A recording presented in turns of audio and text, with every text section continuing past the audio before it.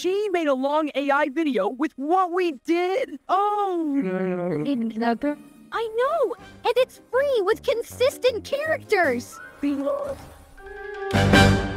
Through binoculars, steam curls high, a cherry pie beneath the sky. Pippa tugs Barnaby's sleeve tight. Look, that crust is pure delight. Tiptoe past the muddy ground, Rake lies waiting, whack, no sound. Barnaby's eyes go crossing wide, stars spin where his brains reside. Oh, what a pieful mess they made! Feathers fly and plants cascade. Farmer Giles just scratches his head, while chaos rolls on rubber tread. Oh friends, and welcome again, Nova here. Today I'll show you another workflow to turn a story idea into a full animation. Don't even need to write prompts, and yes, it's free, even for longer videos with audio. It's so simple, guys. I'm here in Gemini. First, click on Explore Gems. You'll see some ready-made ones here, but let's create our own settings. Click on New Gem. Here, give it a name. The description is optional. It's just for you to remember what it is later. Now, the most important part is the instructions. But before we paste anything, why are we even doing this? Why not just use a normal chat? The difference is that a gem remembers your rules. You set it up once, and it saves your style so you don't have to explain yourself every time you want a new video. And regarding the prompt itself, it should be structured in 3 parts. First, the role, giving the AI a persona. Second, the instruction, what you want it to actually do. And third, the output, telling it exactly how to format the response. So right here in the instruction field, I paste the prompt.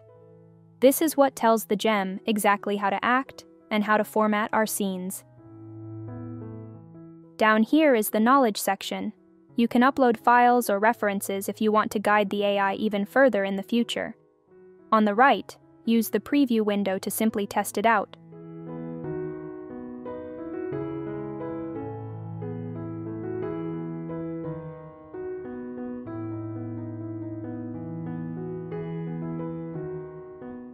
Once everything looks good, hit save.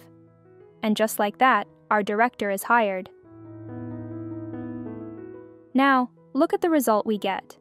It separated the character prompts to generate our actors separately from the scene prompts. This separation is exactly what we need for the next step. The gem gave us the character prompt. I take that and go straight to Google Whisk. It's free, and its best feature is the reference style tool. That's how we lock in character consistency across the whole story. I upload the Shaun the Sheep image as a style reference. This ensures every scene is styled correctly. Then I paste the character prompt from the gem and hit generate. I forgot to show, but I lock the seed and set the aspect ratio. And just like that, our character is ready.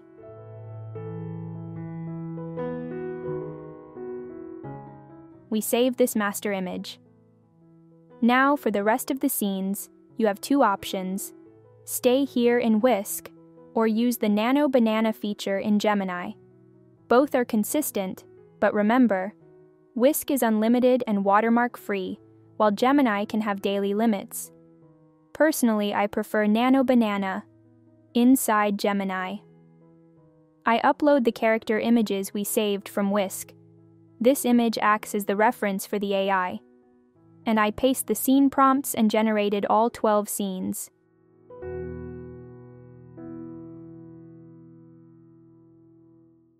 Okay guys, let's talk about money. How do we make money from AI? Let's take a quick break to talk business. dFans is the decentralized creators platform with AI-powered insights. dFans is 100% AI-friendly and will never ban your account for using AI. On other platforms, a single ban can freeze your assets and cause you to lose customers. This will never happen on dFans.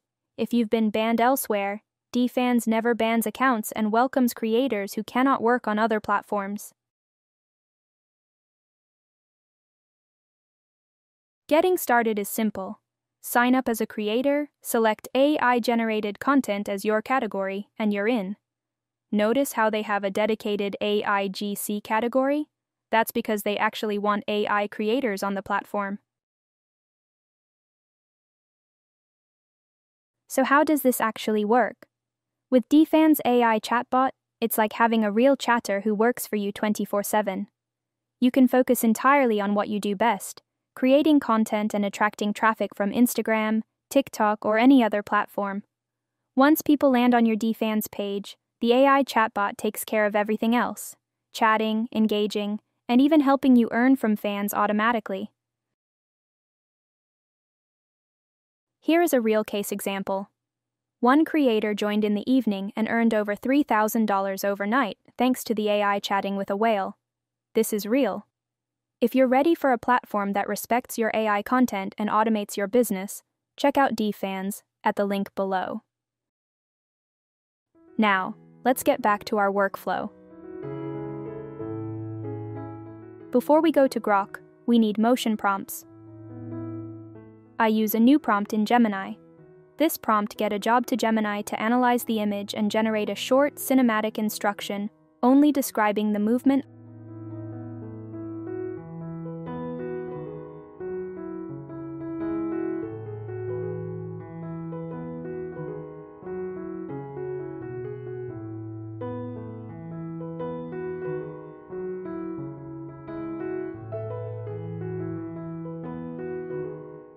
I upload my static image here, and it returns a cinematic prompt.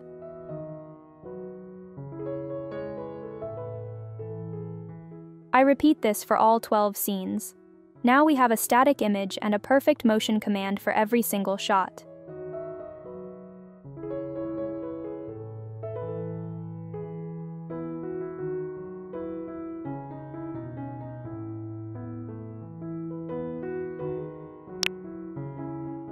Okay, we're at the final step. Before we create anything in Grok, let's do one quick setting change. Go to Behavior and turn off Enable Automatic Video Generation. We need that manual control over every shot. Now, go to Imagine. Set the mode to video, choose your aspect ratio,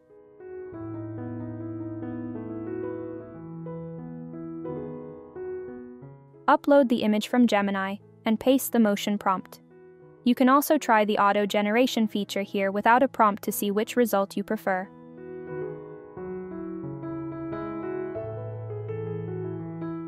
Okay, let's see the result. Perfect.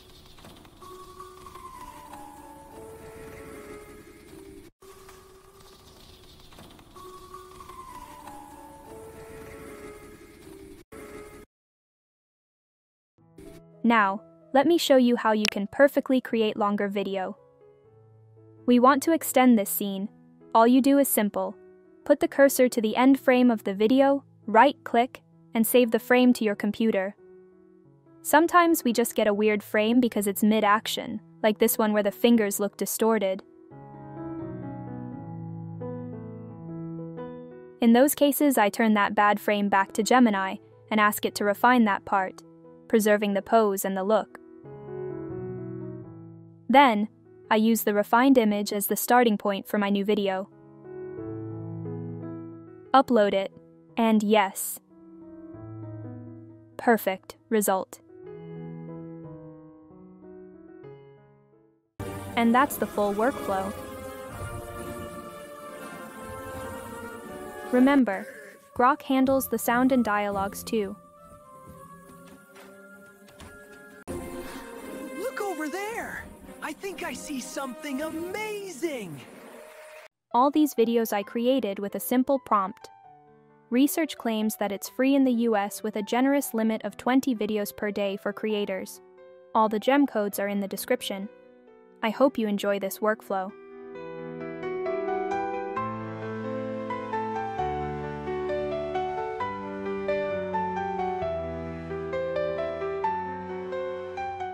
Love you all, and I'll see you in the next one.